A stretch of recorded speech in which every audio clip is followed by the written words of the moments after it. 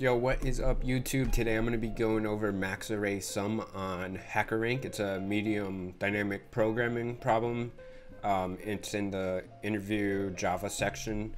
So I'll be doing that. I started a Slack channel where I post leak code problems every day and we discuss them and solve them.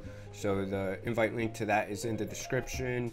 And if you guys haven't seen my videos yet, check out my channel, subscribe. I post these videos every weekday, and now let's get to it. Okay, so I know I haven't done a HackerRank problem in a while. I've been focusing on leak code, but I figured I'd switch it up because I have had an interview question from HackerRank. So max array sum: given an array of integers, find the subset of non-adjacent elements with the maximum sum. Calculate the sum of that subset. So for example, here's the array. We have to the possible subsets, so they can't be next to each other. So we have -2, 3, 5. -2 and 3.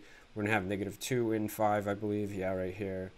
Oh, and you can have -2 and 4 and -4. So there's a whole bunch of subsets. So this is like the if we were going to do it by brute force, we would just find all the subsets and then find the sum. So that's like super slow. It's 2 to the n complexity because we have 2 to the 5, so there's that many combinations. So our maximum subsets, so the max is 8. So I'm going to show you guys 2 ways to do this. So the reason I don't like HackerRank is because their descriptions are so long. Anyways, so let's go to the whiteboard. I'm going to show you guys 2 ways. So basically, the logic behind it is you're going to use dynamic programming. So we're going to say we have this is our example. So we're just going to like go through and compare them. We're going to use dynamic programming. I hope you guys know what dynamic programming is.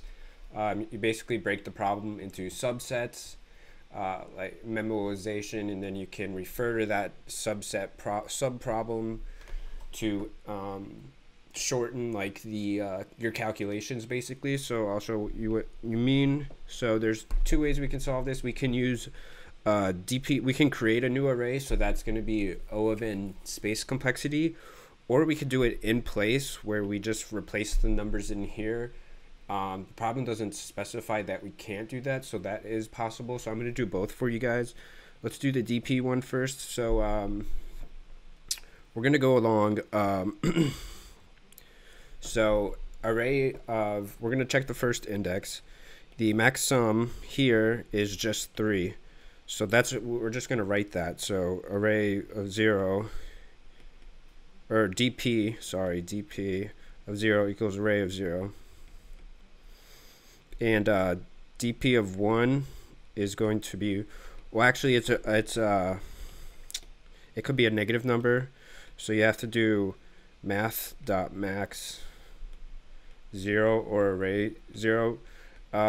We have to do 0 here because a non-existent subset, the sum is 0, which is better than a negative number. So DP of 1 is going to be math.max DP 0 or array 1. So those are like the 2 like I don't know if you'd call them base cases, edge cases. So those are the first 2. So for the rest, we can just do a loop. We're going to loop through. So I'm not going to write the loop out. We're going to loop through the array, but I is going to be at 2 because we already did the first 2.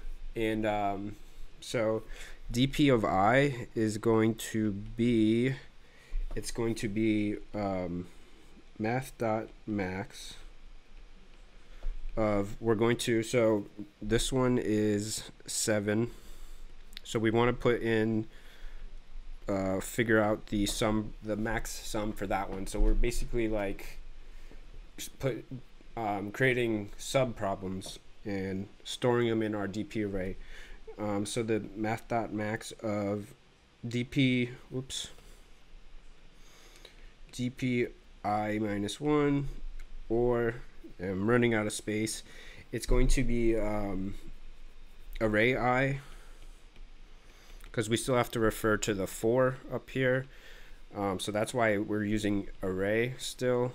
And then plus, and we want to go back. It can't be in a row, so we're going to go back here and add that to it. So we're going to get, that's going to be DP. Well, actually, I'm sorry. We're going to check this one. It's still the same number because it's the first, but so DP I minus 2. So we're going to do that. And then, so that's basically it. If we were going to do it in place, we would just replace these with array.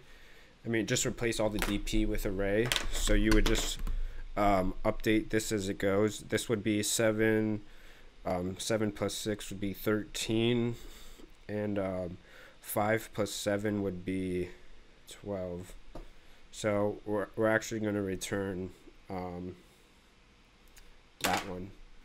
So, well, actually, no. This would be 13 because we have the, we're checking if it's the previous one is bigger than the current one and the sum of this one.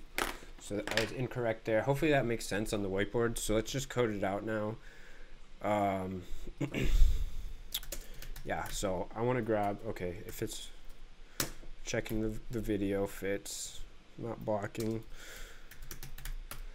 Okay, so let's do our base cases real quick. So if length, oops, equals 0, return 0.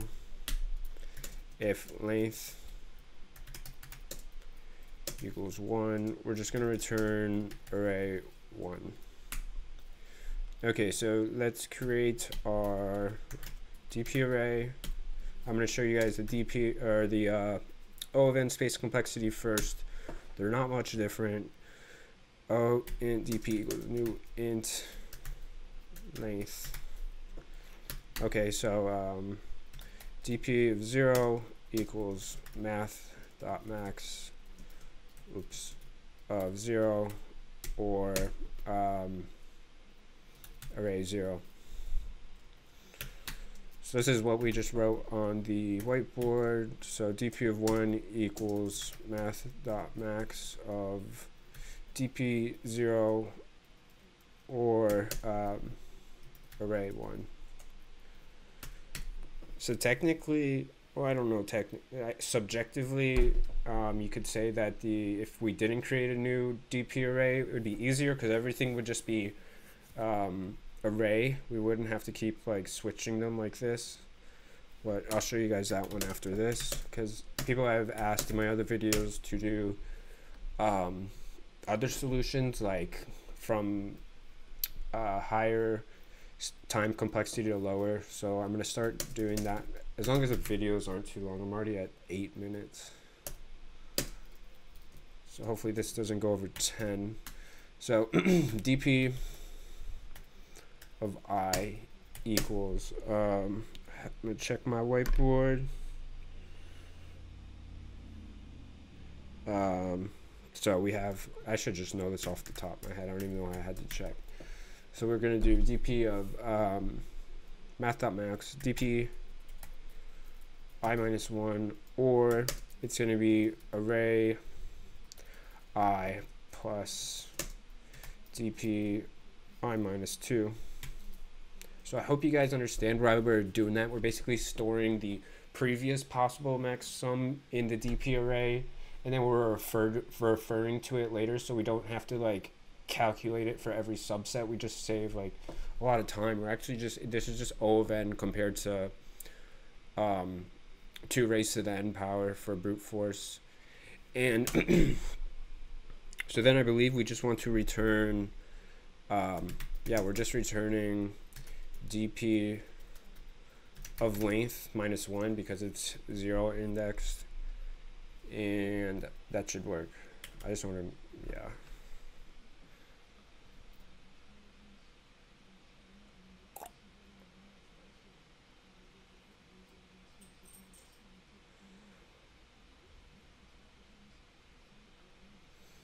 and it's taking, okay, cool, so it worked. So let's go, I'm going to show you guys, we're just really easy, you guys should be able to figure this out. If we just remove this, we can do it in place. We don't need extra space. So array 0, array 1, and array I. So we can do this because it doesn't say we can't in the description. Other problems might say you can't do this, or there might be something that would create a incorrect answer, but not in this case. So yeah, we just save space. So this one's actually O of 1 space complexity as opposed to O of n. So oh, I left one somewhere. Oh,